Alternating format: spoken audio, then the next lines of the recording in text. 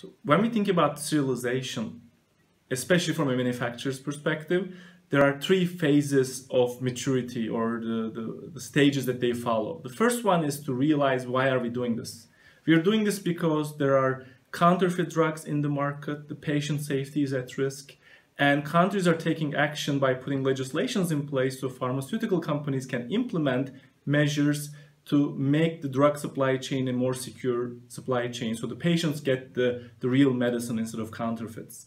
Right? So when you ask yourself, why are we doing this? It's patient safety, it's supply chain security, and ultimately making the pharmaceutical supply chain a more secure supply chain, that we know where our products are and how to trace them along the supply chain. So, and the next question becomes, after you convince yourself that, this is why we are doing this, so how to do this?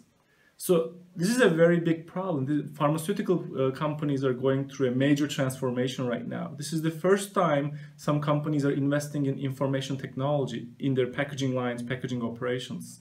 So when you look at the overall program, you realize it's such a massive program that you need to invest in packaging lines, you need to invest in site IT systems, you need to invest in enterprise level IT systems, even to technology that you can communicate your data between your trading partners. This costs millions of dollars for even the smallest pharmaceutical manufacturer. So the simplest strategy is to start early, ramp up your resources, and try to finish on time.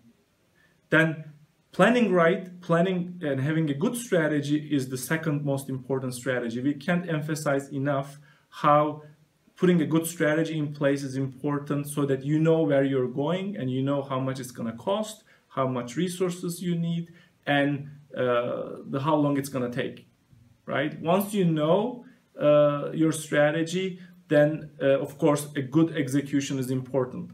One important risk factor in the pharmaceutical industry is that there is a very large demand, thousands of manufacturers, even more wholesalers and pharmacies, but very few suppliers, very few hardware suppliers, very few software suppliers, highly limited talent, consultants who have done this before. So there's a big imbalance of demand and supply.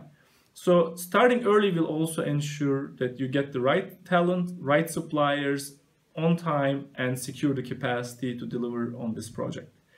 Once everything is over, once we implement this technology, then of course you ask, what is my return on investment? There is not much return on investment if you don't think beyond compliance. Compliance is the bare minimum that majority of the industry is going after.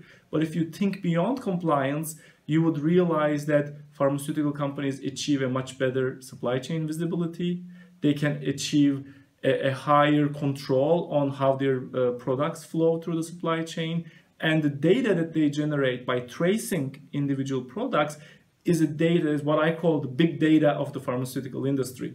So with this big data, there's unprecedented level of opportunities. It's waiting for the pharmaceutical industry. So don't be a company that's only shooting for compliance. That's the bare minimum.